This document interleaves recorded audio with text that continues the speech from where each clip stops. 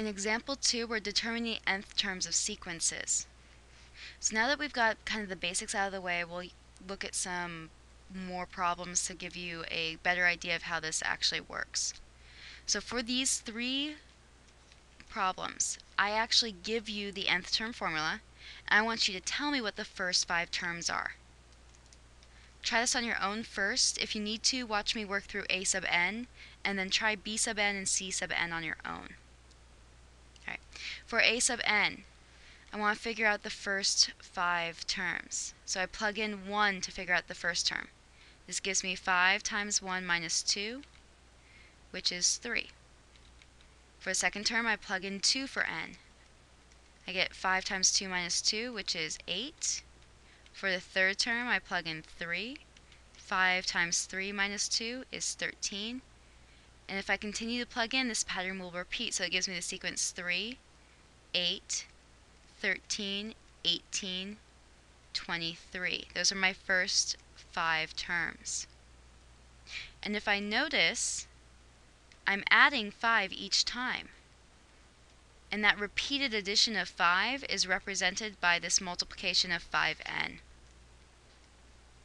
Okay, let's try b sub n now. For the first term, I plug in 1.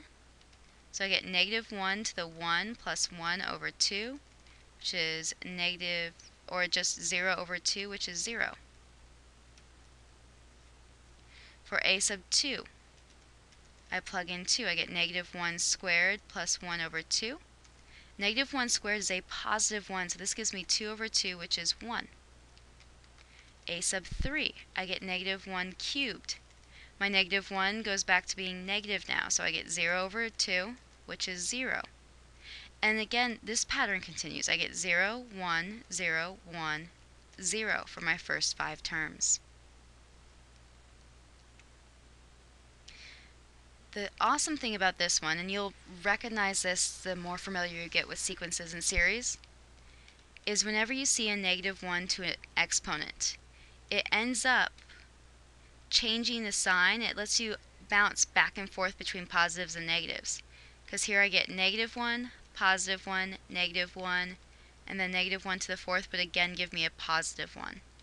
It's a cool way to change the signs back and forth. Alright, lastly, let's look at c sub n.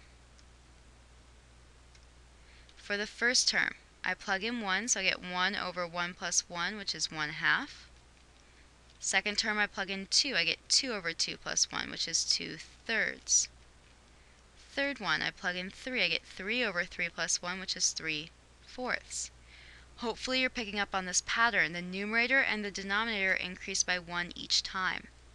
So I get 1/2, 2/3, 3/4, 4/5, 5/6. And that's my first 5 terms of that sequence.